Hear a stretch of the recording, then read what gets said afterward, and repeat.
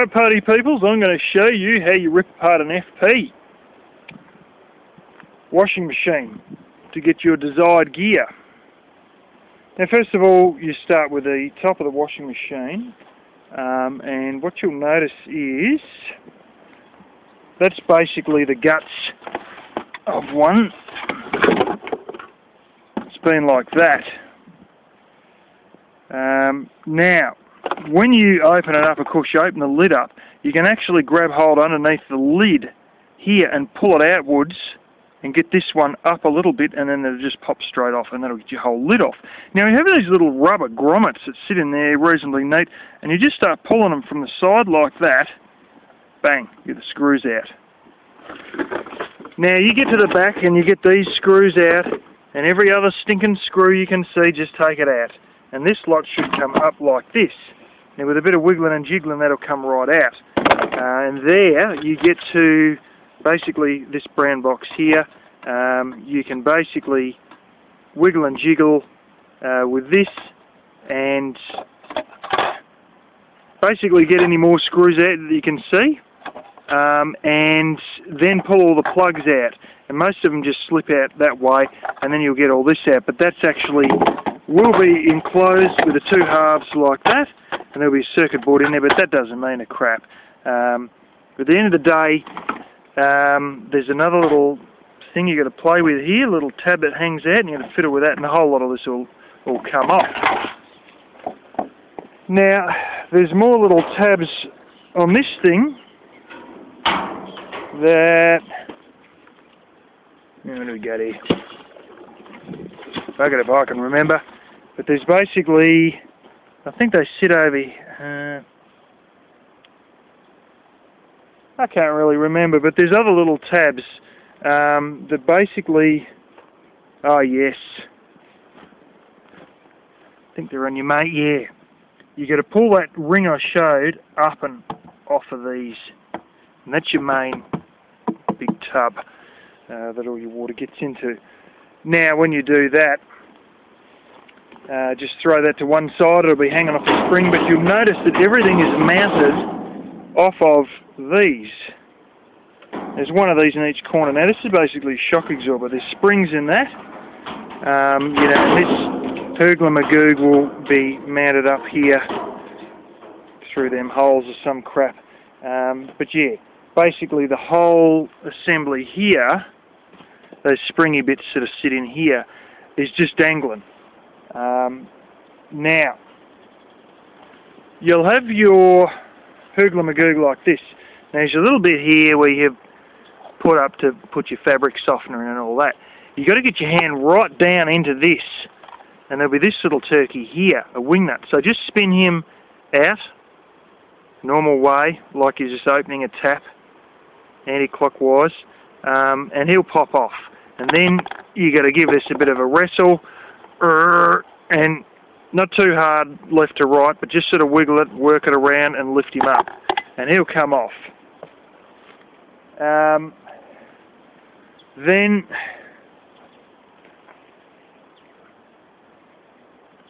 gets a bit scratchy from here, I can't really remember, but I think you basically keep playing with this. Oh no, hang on, you got this little green hurgler-magoog. Once you get him off, there's this little bugger. Now this one here will have Phillips head screws, and you'll need a cordless drill to get him out, and he will sit like that. Now these screws will be so chock full of shit it won't be funny. So you may need to pick them out with a pin or something like that, just to, you know, just to get the muck out of them and get them off. And they may be... Let's put it like this, you want to use a good screwdriver and plenty of pressure, or a good screwdriver bit for a drill and plenty of pressure, because they basically look a bit dirty and they can start jumping, and if you strip that out, whew, you're going to be in for real trouble. I'll tell you how you do get past it though. If you strip out a Phillips head screw, little known fact, an old stunt by Link, you get side cutters used for cutting wires and electronics, and you basically grab either side of the head. Now there's your head. Now you come in from above with your side cutters like that, and grab them and then turn it. And then, you know, just keep trying to spin your side cutters. You may need to open them up and go back for a second chomp again once your wrist gets too far spun around, or just try and, you know, turn it with one hand, and when you spin your wrist a fair way, grab it with your other hand and keep going. That's a way to get those out if all hell breaks loose and you basically lose it. But have a good go at cleaning those screws on that little green thing before you get it out, and then when you get him out, then you should be able to just lift this whole thing out. Now, she'll be a bit of a struggle. There mightn't be much room for your hand, but you can lift him out. For some reason, there's still water caught on the insides of this. I think it's in the base and it's still gurgling. I can't work out what's going on. Now, you will also need to remove the stupid little water pump thingy. Now, you'll see him sitting on the back pretty much like that. Now you'll have your big, it'll look like this, like that, alright, and then this little turkey will be here. Now there's a number of big bolts, not those ones, but pretty much that size. They might be like 3/8 or something like that. Actually, I've got, yeah, ones like that. Now, 3 of them are easy to get to. There's one that's a bit of a pain in the arse, because that's your drain motor. That is actually, part of it's hanging out. I think there's one that is near your earth pin there. That's like right underneath, like where my middle finger is. It's a bit of a pain in the arse, but, you know, these have got like a proper spanner head top on them, so you can get them out with like a little spanner or whatever. But the 3 should be easy to get to. 1, 2, 3, and this one will be a pain in the arse. But yeah, you pull him out, and there should be another one of those inside as well. And oh yeah, here we go. Oh yeah. It'll basically be like that, and you'll have one there. And this is all somebody's. Yeah, a lot of shit built up anyway. You undo that screw there. And this will be inside, not on the side where you see the fan on the little pump motor and all that. And you undo him and you pull him up, and there might be a bit of O-ring and a bit of muck. There's the other bit for it, and there's a little O-ring. But yeah, that'll come out. Then you're left with something that looks like this. And this is the point where you got this giant big shaft like this that you can only see to about that point. Inside, all you can see is basically from your fingers down to the end there, inside your tub. And you'll have this hoogla-magoog, and you'll be able to see all of this whole circus under there, but you won't know how to get to it, and you'll be thinking, what the hell do I do?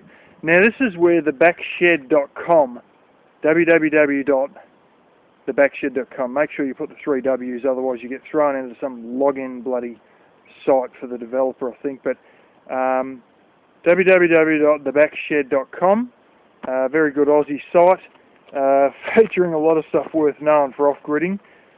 Anyway, thanks to them, I found out what to do next, because I was stuffed. I couldn't work out what to do. I found on the inside of this shaft here, there's like a little rubber seal, and there was like a little spring, very fine spring over that rubber seal, and I pulled that off, and really I didn't know what to do next. So here's what we done. You got to get this one here. Now this all looks like one piece, doesn't it? It's not. This is all your magnets.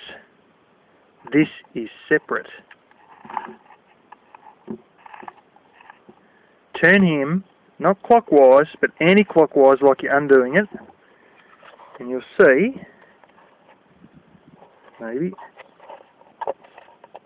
if I stop shaking the bloody thing,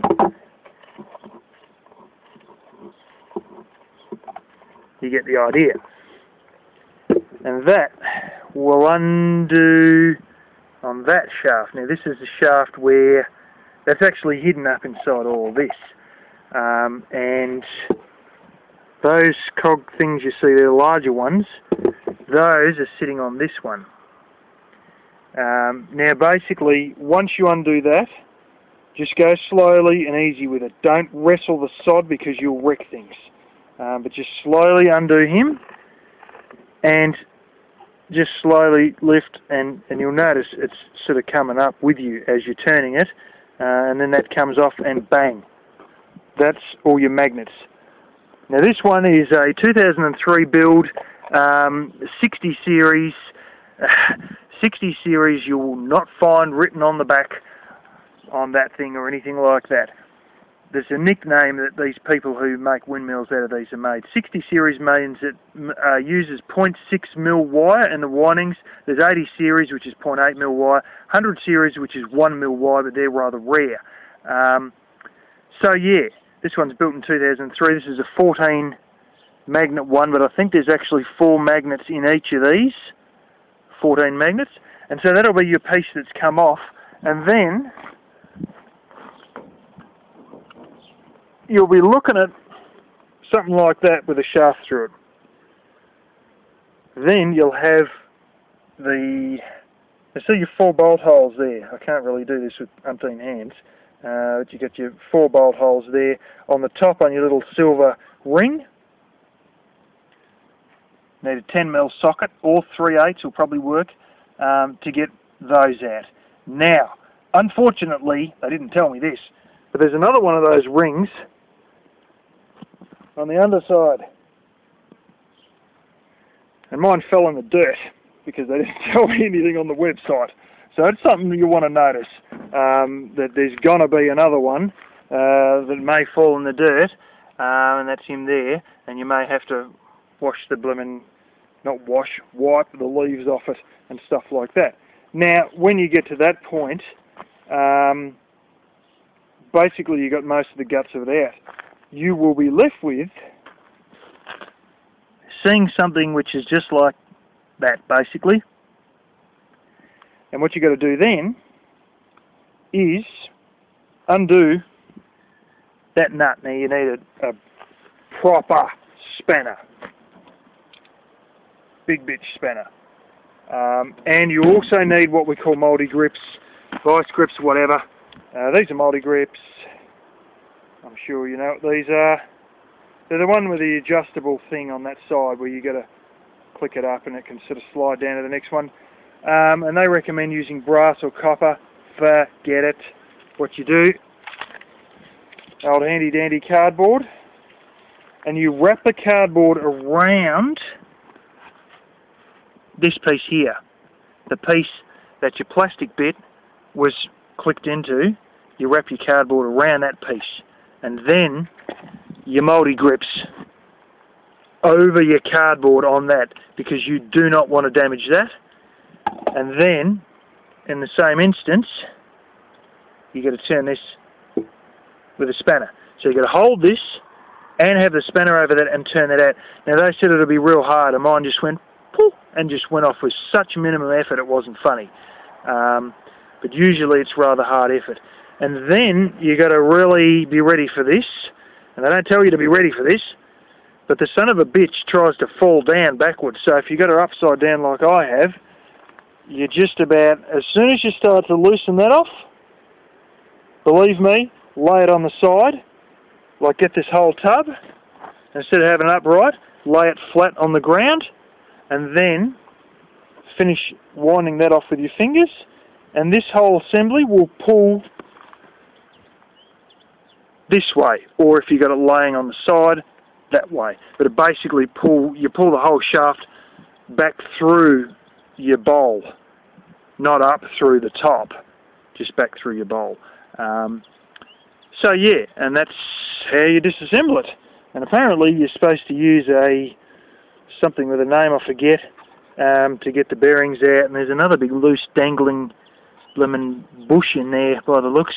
And then there's another bearing on the inner side, which I assume is one of those waterproof ones.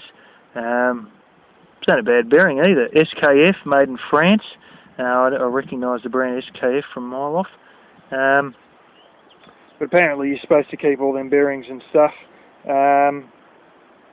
I might just get a chainsaw under the tub and just keep the bearings out. I probably won't. I'll probably just ask my father how to get them out gently because he's an expert on dealing with bearings, and I'm blasted clueless, and he's very good with bearings and installing them and taking them out no matter how tight they are.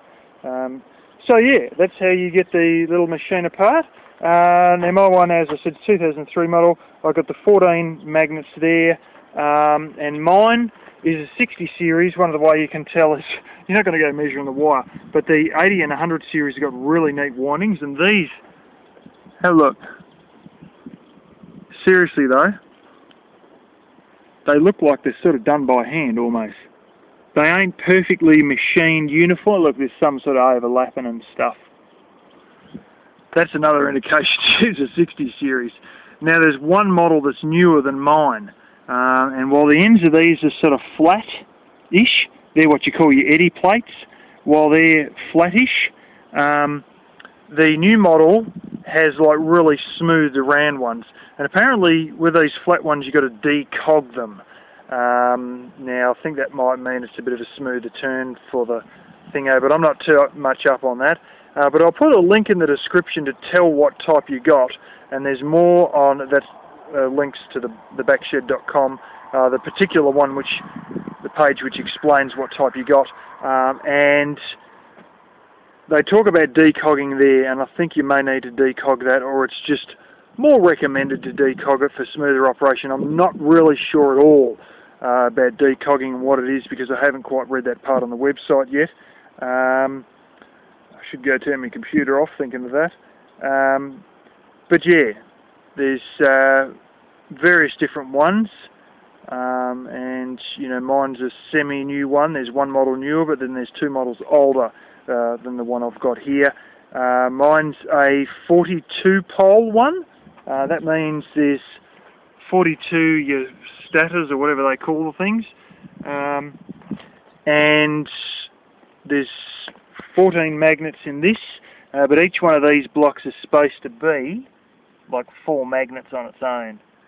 And there's another new one that's got 3 magnets, and there's a really old school one that's your full-on big heavy wire 100 series that's actually stacks and stacks and stacks of individual magnets. But you know, those are getting really quite old, back in the 90s I think. So yeah, but there you go, there's how you pull that to bits. And you know, basically once you get your bearings out or whatever, you know, the proper way, then you've got all the bits you need, and all your plastic and your bits and pieces can go in the bin, and your outer casing, I'll tell you what, is probably good for a small dog kennel or something like that. Little hidey spot for your chooks overnight or something like that, but it's not a bad outer casing. It's a darn sight stronger than most outer casings for washing machines and that. So yeah, there you go.